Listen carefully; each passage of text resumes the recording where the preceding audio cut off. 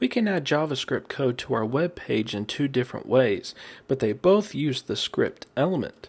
The script element was introduced to the HTML specification in version 3, and it was later fleshed out in version 4.01. The script element involves the use of the opening and closing tags. You cannot use XHTML syntax and self-close a script tag. You have to explicitly specify a closing tag. There's also a type attribute which we will set to text/JavaScript. This is because some browsers support multiple scripting languages like Internet Explorer. It supports JavaScript as well as VBScript. If this type attribute is not specified, then the browser has to guess what language is inside of the script element. Sometimes, or most of the time, it guesses correctly, and then there's a few times when it guesses incorrectly. So it's always a good idea to put the type attribute here. The first way to add JavaScript code is directly inside of a script element, in between the opening and closing tags. So here I'm creating a variable called foo, and I'm just giving it a value of 100. Don't worry about the syntax or anything like that. We're going to go over that over the next few lessons. But this is JavaScript code embedded directly into our HTML page. It's kind of like how you can put style sheets inside of our HTML page. But this really isn't the best way to do it, because as far as maintenance is concerned, if we have JavaScript code that we want to use in multiple files, we're going to have to open up those multiple files in order to make any type of change, or even just to simply add or remove our code from it. So a better solution is to use an external JavaScript file.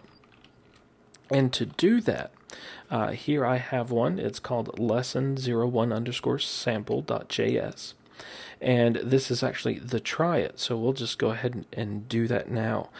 This is just some simple JavaScript. It creates a function, it creates a variable, it passes this variable to a function, a built-in function called alert. This will actually bring up a dialog box within the browser, and it will show us this information here. And then we call or execute this inline script function, which is what we define here. So this is all within an external file. There's no HTML or anything like that. It's just pure JavaScript. And inside of the opening script tag, we add a source attribute. And then we specify the external JavaScript file that we want to include within this web page. So here, source is pointing to lesson01_sample.js. This is a URL. Right now, this is a relative URL because this JavaScript file is in the same folder as our HTML file. And I am just going to get rid of that space. Now, as far as placement is concerned, traditionally we have always put our scripts within the head of the document, but we have later learned that that's really not the best thing to do as far as performance is concerned.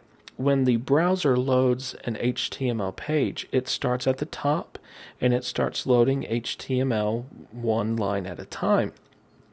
And whenever the browser gets to a script element, it stops loading the rest of the HTML, and it loads the JavaScript code within the external file or within the element.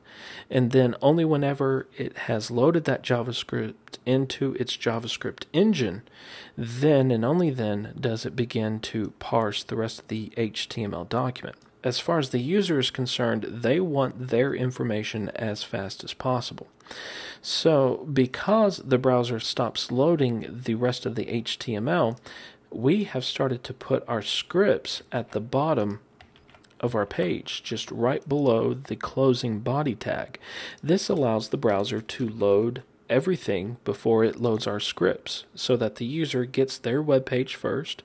So if they just want to view a couple of lines of text, they can do that, and then our browser will load the JavaScript code.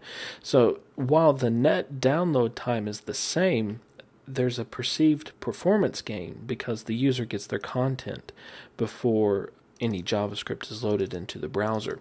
So that's how you add JavaScript to a web page.